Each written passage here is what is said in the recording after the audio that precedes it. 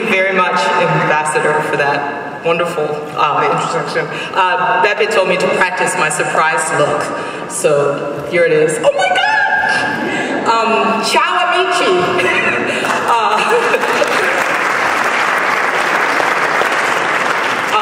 Vorrei parlare italiano stasera, ma la unica frase che conosco è dove Prada Outlet. So, okay, I pretty much, unless I spend the rest of my time up here saying things like spaghetti and Campari Orange, I pretty much used up all my Italian.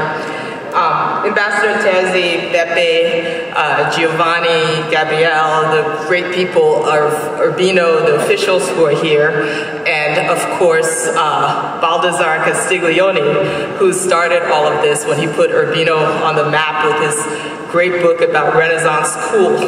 Grazie mille.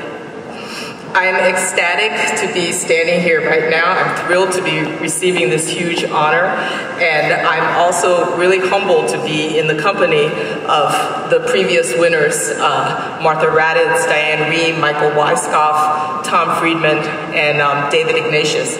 I have to say that David and Tom in particular, I should point out because they've been dealing with all my questions and emails over the last few weeks.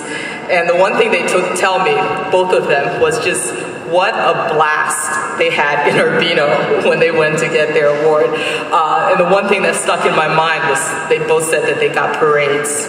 I'm sorry, but like, I've always wanted my own parade. I've been in love with Italy for all of my life.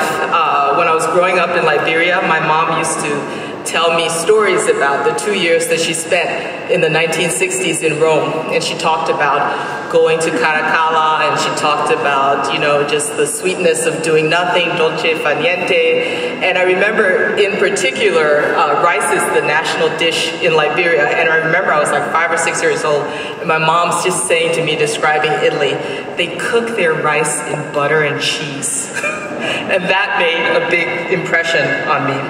By the time I finally made it to Italy, I was a reporter in the London bureau of the Wall Street Journal, and I had just arrived, and my boss, who was an Italian-American, Larry Ingrassia, who is now the business editor at the New York Times, told me that he wanted me to go to Italy. My first story assignment was to go to Italy and do a story about a fight between tour guides in Venice. And I'm standing there looking at him. He's like, this is a fight between Italian tour guides who wanted to be the only ones to take tours around Venice and the foreign tour guides who wanted to get into this. And I'm standing there looking at him going, let me get this straight. You want me to go, you're actually going to pay to send me to Venice to hang out in St. Mark's Square? And he said, yeah. I was like, I'm going to really like this job. So I went to Venice, and the reason why I'm telling this story is because it was my first introduction to Baldassare Castiglione. I installed myself in the Café Florian and held court, sipping cappuccino after cappuccino, as I interviewed tour guides. And one of the guides got really passionate as he was telling me why it was he was qualified to lead tours throughout Italy. And he took out Castiglione's book of the Courtier, and he said that he led his tour groups all around Italy reading passages out of the book.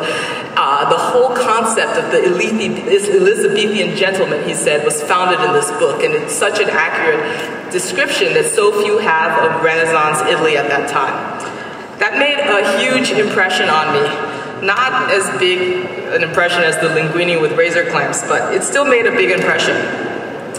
So I'm thrilled that I'm finally going to be going to the city that inspired this book, and I love the whole idea of the Urbino Press Award, of reestablishing this Renaissance court now peopled by journalists, particularly now when it seems like the journalism profession is under assault and so many newspapers are cutting staff.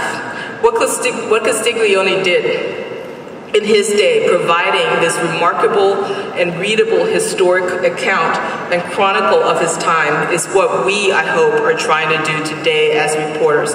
And the idea that we can draw this line from Urbino through the years to the New York Times and the Washington Post and NPR and ABC News through this Urbino Press Award, I find just remarkably it makes me feel like there's, even at a time where our profession is evolving to include blogs and websites along with newspapers and TV and radio, that there still will always be a need for people who can accurately chronicle their time. So thank you so much for reminding me of that with this beautiful award. Thank you very much.